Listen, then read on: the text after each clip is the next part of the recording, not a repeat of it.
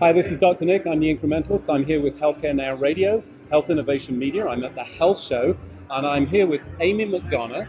She is the General Manager for FitBit Health Solutions. Amy, thanks for joining me. Thanks for having me, Dr. Nick. Happy to be here. So tell us a little bit about what's going on with FitBit today. Where are you? What's been the latest innovations, and what are you excited about?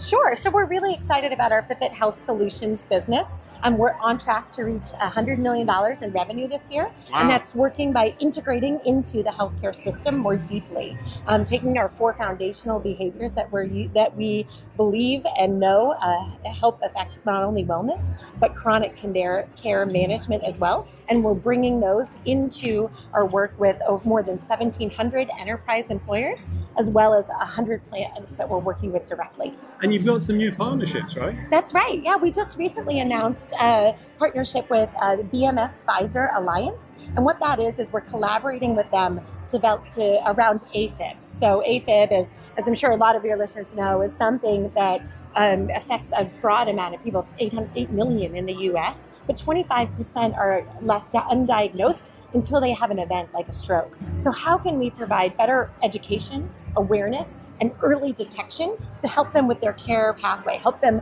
understand and catch those earlier on in the cycle, and then bring them to the right care at the right time. And so that's really something we're proud to be partnering with them on, alongside, of course, our submission into the upcoming submission to the FDA around our sleep apnea and AFib detection algorithms. So sleep apnea really sort of triggers my interest. You know, that's a fundamental health issue. Yes. Severely undiagnosed. I think one of the pushbacks that I hear, and I think it's important to cover, is, okay, so great, you're going to diagnose it or you see it, but is this just going to create a bunch of false positives? How are you dealing with that problem? I'm really glad you asked that question. So because our approach is not just about a health alert, it is about the upfront education and awareness, right? Mm-hmm. So it's around healthy sleep habits. How do you get more Z's?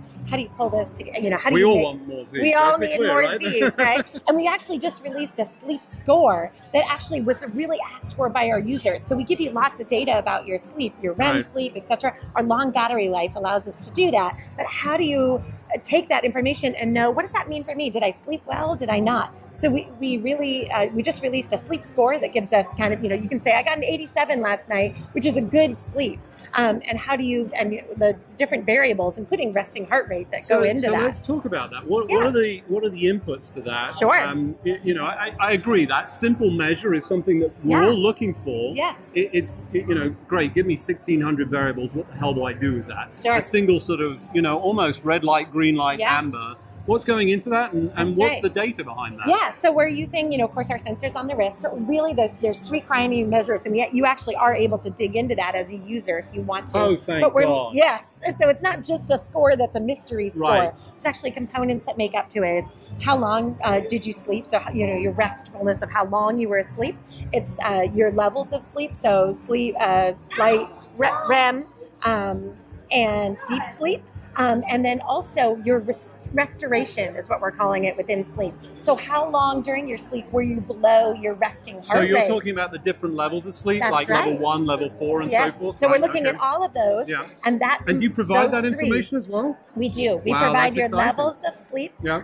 and your, and then we take those 3 metrics, we pull it into an aggregate score to say, was my sleep good, fair, excellent last night? Right. And then more importantly, we're using AI to also then look at correlations between sleep and the other parts of your day that we know. Right, yeah. Exactly. And is that a passive activity, or are you asking questions? How's that sort of host? So it's primarily activity captured on the wrist through our sensors. So it's a passive activity, right? For the most part, yes. But you can also input items as well. So, for example, what you're eating. But I got one this week that said that I'm a weekend warrior. So I take I do a lot more activity. You're like 1,000 million people, I want to say. I am. Except here at the health show where you get a lot of steps. But so, I'm a weekend warrior, not as active during the week when I'm commuting and working. But it recognized that I was getting about 5,000 more steps on the weekends, and then it said, and you're also sleeping more. Sleeping better as a result of that. Isn't that really intriguing, right? So what's the correlation between those? Can you incorporate that into your day was the kind of challenge to me. So the great piece of data for you is work more steps during the week and then you're going to get better sleep, exactly, right? Exactly. Cool, so that's those really insights and guidance is really where we're going. Right. And so sleep apnea, of course, I want to get back to your question around, are we going to flood the system? Right. There is a concept of just, is it a health alert?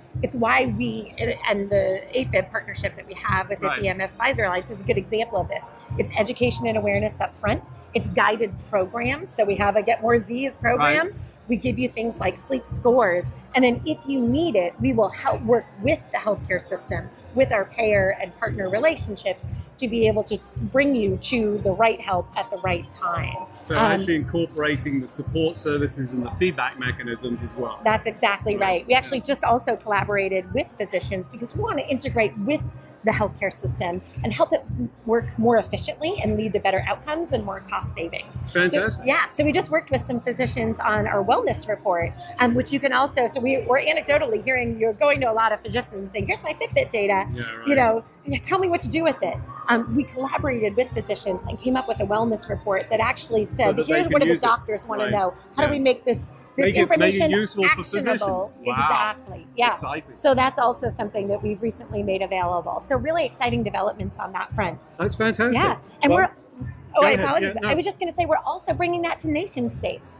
So we just recently announced a collaboration with Live Healthy SG, which is the government of Singapore, and the Health Promotion Board, to bring to them. They're very focused on population health. So I'm excited about that, but I'm just going to push back a little bit because of all the countries, I want to say they're the healthiest, so they need it the least, quite honestly, right? You know what? It's a great point, but they actually suffer. But that's partly why. That's right. So they are committed as a country to taking innovation and technology You've got to and applying that to healthcare. Yeah. So I think that's great. But that said, they deal with a lot of the same common and costly conditions that we deal with here and globally, right? No, so I'm teasing a little bit, but you've got to credit them. They're really focused on it. Absolutely. And that's fantastic. Great promotion and opportunity for Fitbit, both to influence change, but also gather data, I would imagine, as part of that. That's right. With users' consent, of course, but it's going to allow us to they're getting all that Fitbit has to offer. So they're getting a device which can help activate then those guided programs and insights that we talked about, and our one-on-one health coaching. Right. If they choose and they want some more support there. So it's really bringing all of Fitbit's value to the market. I think it's really a model to watch and one to follow. Fantastic. So it just remains for me to thank you, Amy, for joining me. Thank you. Appreciate you joining me here at the Health Conference. This is Dr. Nick. I'm the Incrementalist. I'm here at the Health Conference in Las Vegas 2019, and I'm here with Health Innovation Media and Healthcare Now Radio.